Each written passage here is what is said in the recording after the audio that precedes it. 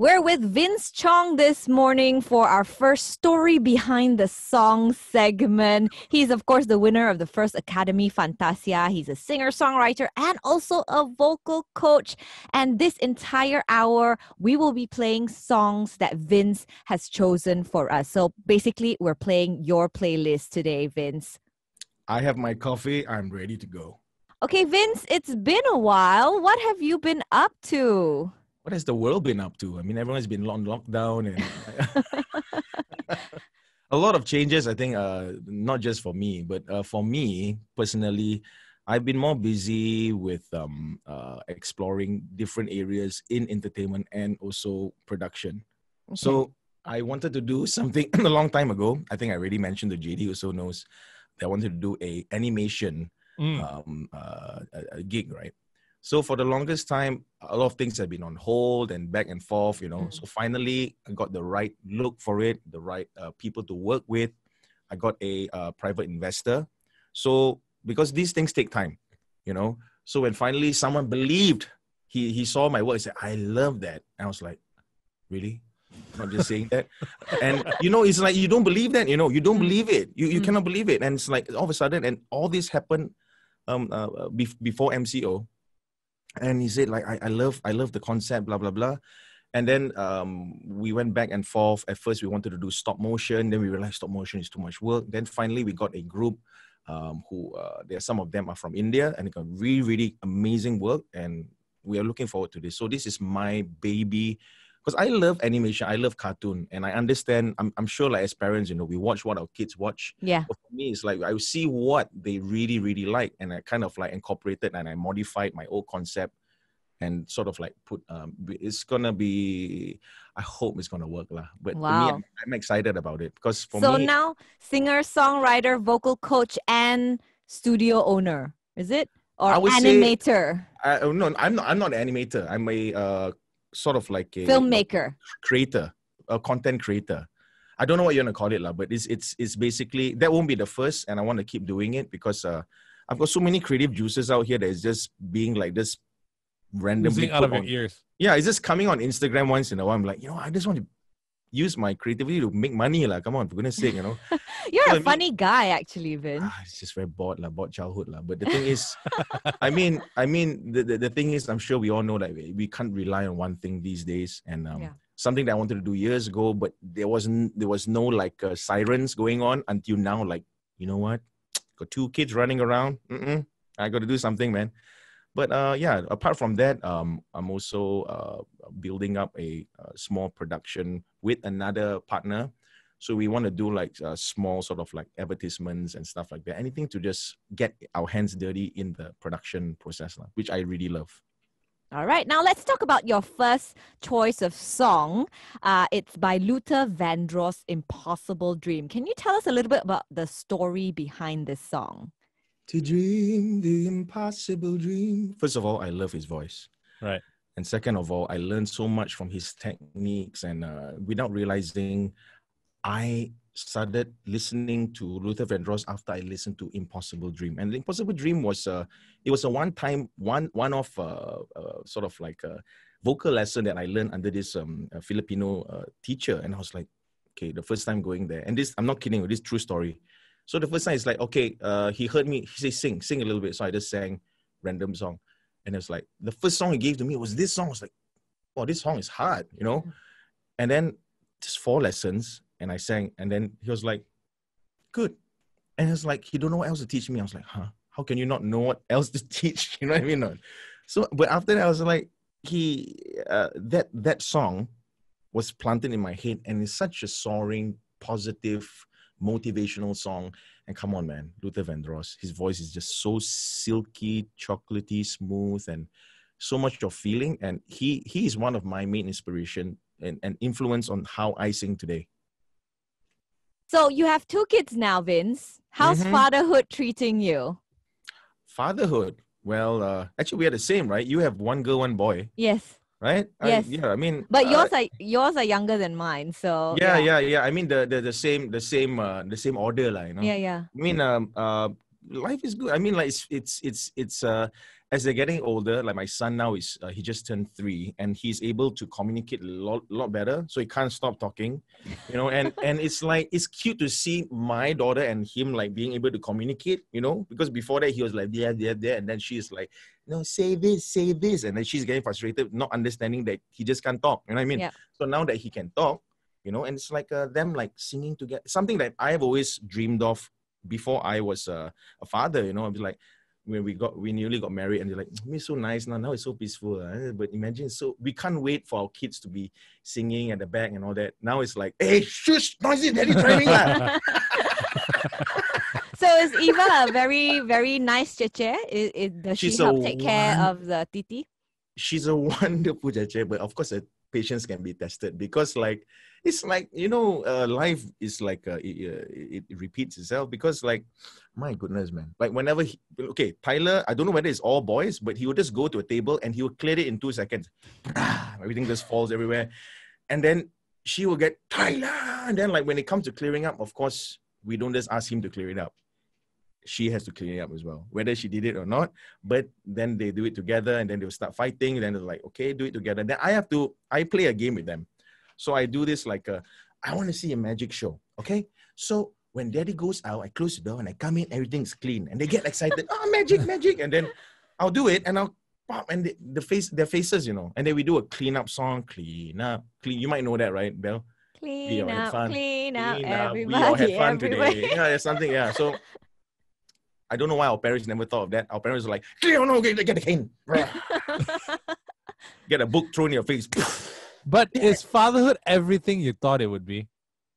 Oh, it's more. So rewarding. Seriously, so rewarding. It's heartwarming. It's and it teaches you to understand your own parents even more. And it's make me drawn closer to my own parents to understand how difficult it really is.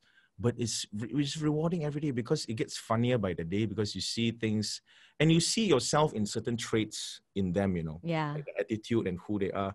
And it's a funny thing. I think all of us are like part of our parents. It's like the way you laugh, you laugh like your dad, like, you're angry like your mother, you know? So it's like everyone is a bit of everything. And I think fatherhood is very rewarding. Actually, recently I entered a film competition with my daughter, just her and I, and she acted. I was blown away. She can act, man, this girl. So now I wonder, like, whether she knows how to pandai tipu or not. Well, if she's a great actress, you can start, you know, becoming a manager and push her for commercials and TV series and things like that, lah. Yeah, my son is just he's obsessed with shapes and now it's planets but he's such a cheeky boy and he's a smart kid. I think when you're like stubborn and you don't want to listen and you know what the game is all about, like sit in a chair. No. It's like, oh, this guy's smart, man. He knows what he wants. You know, I mean, he knows. I mean, but it's just a balance. Like, how harsh should we punish our kids? It's hard.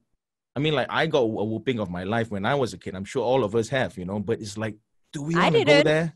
You didn't? No, I didn't. I was a very good girl. Okay, like, I mean, it depends. I mean, like, I was okay. I'm also like Tyler. I'm the second. You know, I'm a boy. And my, like, you don't know how naughty you are until your father beats the living daylight out of you. Like, oh, that must have been wrong, like what I did, you know? So, I mean, like, I think it's challenging as a parent to want to know. Like, as I said earlier, it's rewarding. At the same time, it's challenging when you want to control your anger, your temper. Yeah. Like when I'm doing work and then my daughter can just randomly come into my studio and like, oh, daddy, you want to sit in your lap, just touching all your keyboard and whatever you want to touch. I want to sing too. And do it like, you know. Patience lah, right? So it's like. Test your patience. So it's not that they want to kacau you. They just want your attention. You know what I mean? So, and sometimes I guilty as charged. Sometimes I come in and then if you're still on work, you're still on your phone, right? You still want to check stuff and all that. And then it's like, do I have to do it now? Because like, I had done my work. I come back and I'm still on my phone. So I decided, you know, come back from work, put it aside for me. You're not going to die. Okay. And then like observe, ask, what do you do today? And then just sort of like, just have that, even that 10, 20 minutes of golden time with your child. And I think it makes a big difference. Connect. Exactly. Otherwise you won't know your child, who they are. Yeah. You don't know who they are. Now let's talk about this next song that you've chosen for us to play. It's by Leo Sayer, Yes. When I Need You. Oh, What man. is the story behind this song for you? Oh my God! The first time I saw this song, and it stuck to me until now. It was I saw it on the Muppets by Jim Henson. Yes. Oh, And you saw it? Yeah, I You saw it. didn't I hear saw it it. first. No, I Okay. saw it. I saw it because we are Sesame Street kids. You know what I mean? And we grew up watching Muppets. Yeah. So when I saw that episode when they invited Leo Slayer to sing that song with all these like borderline creepy looking puppets like singing along, but it was so colorful and all that. But the first thing as a child was like, wow, that's such a simple melody, but such a beautiful song, you know. And it's I'm very drawn to as a musician, as a singer, I'm very drawn to hooks or songs with very strong melody. And I just love the whole simplicity of it, but it's the way it moves from the chord progression and all that is just very, very haunting. Very, very haunting, but it's such a beautiful song. But it's just the memory that's staying into my head where you just see all these puppets singing along with this one human. It's just beautiful. JD, you saw that, right? I remember watching that exactly. How old were you when you saw that? We all same age, We're roughly the same age. Yeah, exactly. The Muppets. Same era. Nobody watches the Muppets these days. Yeah, I mean, yeah, no one watches the Muppets. Hey, Sesame I mean, like, Street is still on TV, okay? Yeah. My son watches Elmo. Elmo, I gotta give it to them. So Elmo is like, he will be like, "Hi Belle, hi Jenny, what's going on? Hi, everybody's locked down today. Oh, what you doing? What you do?" So everyone is like, "What do you do today?" And then everyone will just show what they do. My kids, they never watch Elmo. They were drawn to it. So I mean, like, I think sometimes like certain things can survive if they evolve, you know. Yeah. And you And make they convincing Elmo, actually.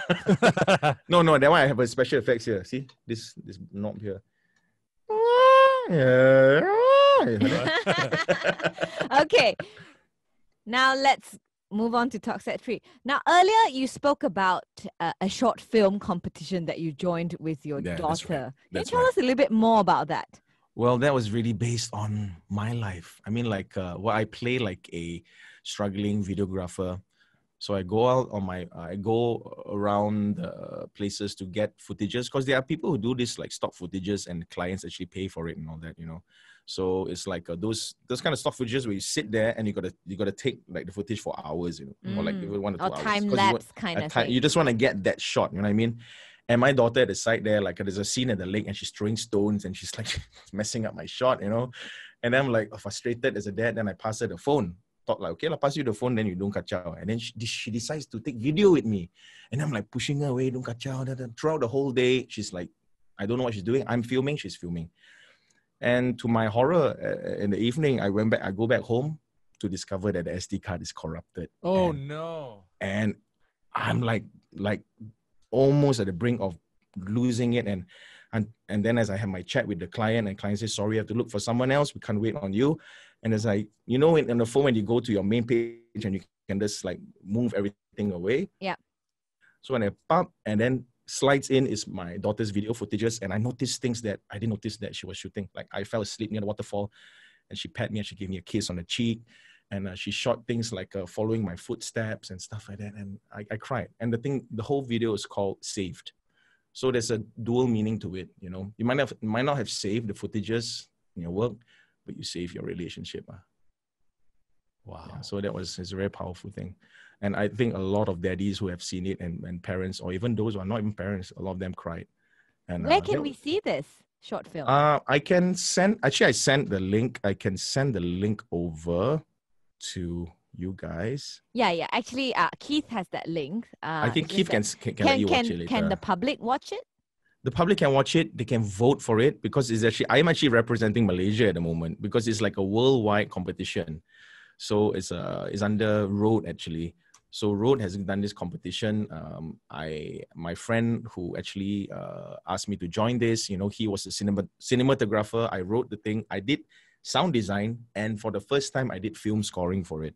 So I film scored the entire thing, and film scoring makes a huge difference. You know, I'm sure you know, right? Like film scoring, when it's catered towards every beat of the film and everything, it just changes. Try watching Braveheart with like a random like a feel good track, like ding ding ding ding ding ding ding ding ding, and as they're going to war, cannot, you know. We're coming to kill ya. Hey, come, they're coming to kill you for your freedom. Ding ding ding ding ding ding ding ding. So I mean, I had a great experience, and my daughter just like, she did a lot of method acting because it was literally really hot, and then the scene is she's supposed to sit down looking like frustrated. So we thought like most kids might like, I don't want to shoot already, right? She just went with it, you know. She was like, okay, Papa, just act now. And she was like, then she sat down, and she just, I was Wow. blown away. She was so committed for chips. Child labor. All right, let's talk about this next song that you chose for us. It's by Etta James. My God. James, At Last. Is Oh, this I your love wedding this. song or what? No, this was actually my younger sister's wedding song. And I can't believe that I felt so ashamed that I didn't know about this song. So, yeah, I didn't know about this song. It's I Etta never heard. James, yeah. Exactly. So, when my sister got married, Pamela, this was probably like, my God, 5 years ago. All right. 5, 6 years, more than that. 6 years ago. How long? Yeah, about there. And I sounds like, this song sounds familiar. You know, when you hear songs, but you don't really like, okay, what's the name of the song and this and that. But at that time, I had time to absorb the whole thing because it was her walk-in song. You know, beautiful setting. Her wedding was held in the vineyard, you know, and it's open grass and everything. And then she's walking down and like, I was like, wow, my sister got good taste in music, man. I never knew. And I heard the entire song, and ever since I first fell in love with it. And it was a song that I will constantly give to some of my advanced students, because when I teach vocal, I feel like, okay, you want to learn soul. This is it's not a complicated soul, but it has a lot of different movements in the vocal, sort of like the dynamics of the vocals. And every time I start introducing this song to students who've never heard of it, female singers predominantly, and they'll be like, wow, nice LITE song. Like, wow, got so much feel. Well, that is soul. I said, yes, that is soul. That is soul. Stop TikTok. That is so Okay. That is next good. one. Okay. Last talk set already, right? Okay. Oh, that was fast. Yeah. Can I do the MC a bit? Or? No need that MCO. Yeah, no. okay, okay. Okay. Now, as a singer, songwriter, Vince, how has music shaped your life? Apart Like, from what was your earliest memory of enjoying music? Wait, I see his face. I need to get the dish ready already. you see my big I anticipating saw your stuff. face. I'm like ready for that. I was going to say something dumb, but I said no, better not. Feels like it's when you wrap up, you got to be serious a bit, like. Yeah. Well, for me, my early memories of music when I really got into it was actually when I sang in church and joining the choir and learning how do you juggle harmony. And I really was, because I love singing from a very, very young age. And I remember I had a deck, B deck cassette. Okay, for you guys out there, don't know. Double deck, man. Double deck. So one B deck records, A deck plays, and B deck that's where you copy your friends' mixtape or something like that. So I used to do this. I used to, and I had like a small. It was like it had a little mic input. So I would sing into the B deck. I'll sing one line, and I'll put that over to A deck. I'll listen to it, sing along with that main melody, do a harmony, pop, pop, pop, until it would slowly deteriorate. But I did a cappella, and that was where my love of music and sort of like really, really enhanced. You know, even my mom said at a very, very young age. I think like when I was like, she said many, many years ago, we were on holiday. I don't remember this, but she said I was probably like 3 years old. And they passed like a fun fair, and there was a Ferris wheel, and there was a lot of music. And the first thing I really uttered out and I said was like, music. I said music. So music has always been a part of my life. My father plays the guitar. My mom loves to sing, and my whole family loves to sing. In fact, you know, and I think music has always been a part of my life on a day-to-day basis. And I just love singing. I mean, like, picture this: you go to a beautiful cafe, so nice, you know, the settings all very beautiful, but it's quiet. you know. But all you need, if you just switch on that one, that music that changes the environment, whether it's a Def Leppard or something, you know. I mean, it changes the environment. It's true. When you travel, you know, it creates a mood. And that's why music makes the world go round, and it makes me go rounder a bit too. So it's like, you know, it makes you happy, you know. I mean, it shapes you, literally shapes you. JD, come on. Wait, hold on. I lost my mouse. Hold on. Come on, Hold on. dude. No, but honestly speaking, I think all of us, like, I think kids also, like, I noticed music being, like, my daughter and my son, oh my God, they're so drawn into music. Most kids are, they're very drawn into music. And I think, like, that you hardly see any child, like, you play music and they be like, I don't want that. I hate that. No, they don't. They would, like, automatically, especially at a very young age. But it's society that changes you, you know. When you grow up, you're like, oh, it's lame, like, you dance right to this music, and then it's like pure, you get pressured, and then you lose how to express. And I think that is the thing where, you know, from a young age, I love to sing, but I never really sort of like, I would never sing in public because I never had confidence. I had very low self-esteem because I was a young kid. I was a very round, big kid, like, you know. So, I got, like, in high school, I will keep quiet. Nobody knew that I could sing or anything, you know. So, like, it was Form 4, and then it was talent time, and then come on, let's join. This guy's like, hey, you want to sing with me this duet? So he's like, okay, come sing. So he sang. So he sang one line. So when I started singing, everyone was like, all the bullies and all those people, all, like, you know, like the Cool people. the cool popular kids, all, you know, they'd be like, they all started doing that. I'm like, I don't know, because I don't straight away like, wow, you see, I can sing, you know. I didn't feel that way, you know what I mean? I just love to sing. And you could see the change of colors and tune from the people around you, you know. And it was like those, like, cool kids, all of a sudden, like, the girls that never really looked at me before,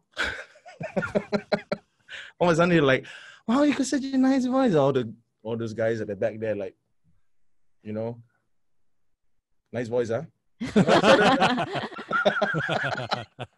But now that you're, like, sort of moving towards production and filmmaking and all that, do you think music and Definitely. singing will still be part of your life? This particular production has a lot of that, has a lot of music, has film scoring, and it to me, music is so important. Like, hence why I pressed upon talking about film scoring in a film makes so much difference, you know. It elevates the material that you have. And choices of music is very, very important, but never limit yourself. I don't limit myself. Like, I would listen to reggae, rap, R&B, hip hop, folk music, everything. Feng Tao, depends. Like, maybe if I got a headache, I'll be like, yeah, you know what? Let's make it worse. It doesn't matter. All right, let's talk about this next song that you chose for us. It's from the king of pop himself, Michael Jackson. Beat It. Why this song? What's the story? My God, Beat It. Come on, man. Come on. You know what I'm saying. No. Oops. Michael Jackson, in our time, JD, like, when growing up, he was the only pop artist that was really ringing it out there. Like, now we got all the K-pop. It's like, it's so diluted, you know. There's just so many, you don't know who. No one is able to shine like how Michael Jackson shone that time, you know. He was like the only one that was like, there was no one around him that was even trying to do what he was doing. And because he stood out so much, and even up to today's standards, he's still so amazing, for goodness sake. You know what I mean? And Beat It was the video that I saw. I think it was a debut, because my uncle was like a huge Michael Jackson fan, because it's always his videos. He always does something amazing with his videos, right? So it's like, wow, dang, dang, dang, ding, ding, ding, ding, ding, ding, ding. Oh, the guitar straight away got me straight away. And I had this Michael Jackson t-shirt that I was so happy. I wore it like almost every other day. And I was a big kid already, getting this tummy, you know. So it's a Michael Jackson face, but the face was like 3D, you know? Expanded. 3D Michael Jackson shirt. It's like, wow, this Michael Jackson 3D, they can touch the nose. So like, And I would dance to that song. I mean, it's such a catchy tune. Beat it. Man, as a kid, I would do all the dance moves, and that was one of the most memorable times of my life growing up. I was probably about 6 years old, and dancing to Beat It, thinking that I was Michael Jackson. Up to today, man, I think I can dance like Michael Jackson, but when someone videos me, I was like, okay, never mind, I won't do that anymore. But everyone knows the move, the kick and the